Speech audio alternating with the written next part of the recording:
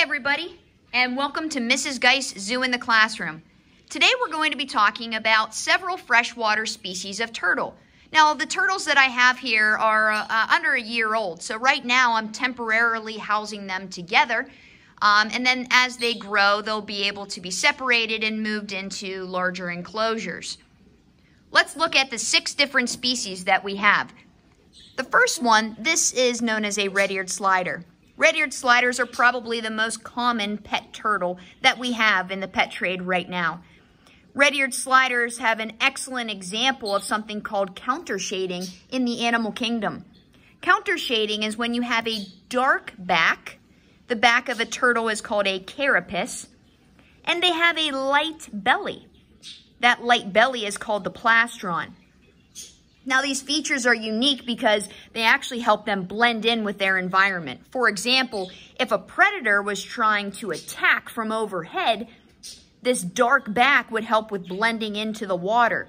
Whereas if a predator is trying to hunt them from the bottom, this lighter plastron or belly of the turtle would actually blend in more with the top of the water or the sky when the sun hits it and reflects. This is a very interesting feature that we see, like I said, throughout the animal kingdom. This is known as a side-neck turtle, specifically a pink-bellied side-neck turtle. You can see that it's a lot different because it's pulling its head to the side rather than straight in.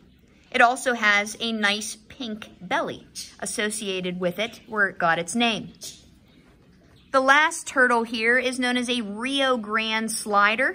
Rio Grande sliders are known for their beautiful carapace of pastel-like colorations as well as a bright underbelly as well.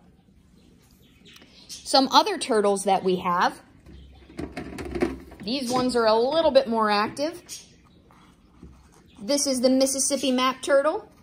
Mississippi map turtles got their name because they look like they have little tiny road maps all over the top of their carapace. And remember, the carapace is the top of a turtle shell.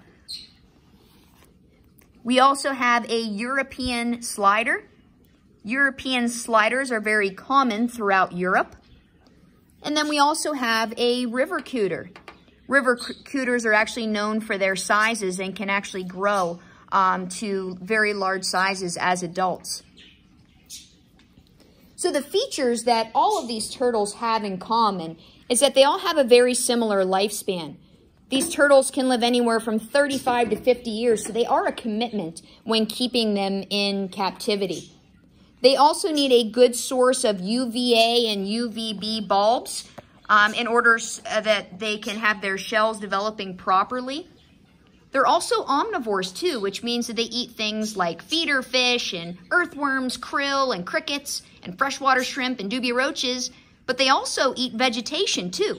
So an omnivore is actually an animal that eats both plants and animals.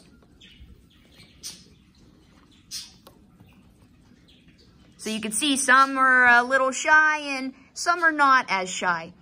So let's take a look at where we keep our turtles.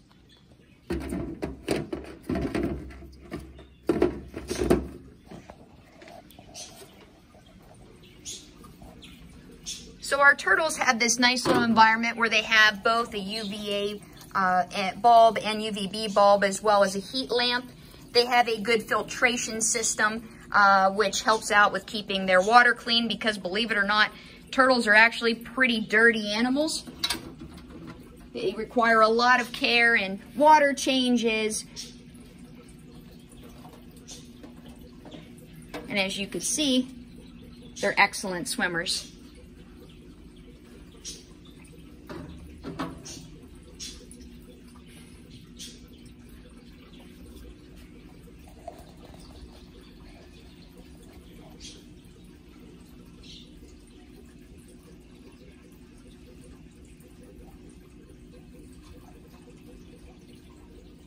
So as a review, the top of the turtle shell is called the carapace.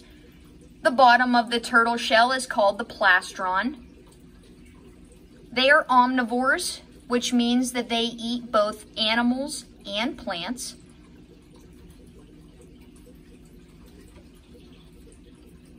and they require UVA and UVB bulbs in order to help with shell development.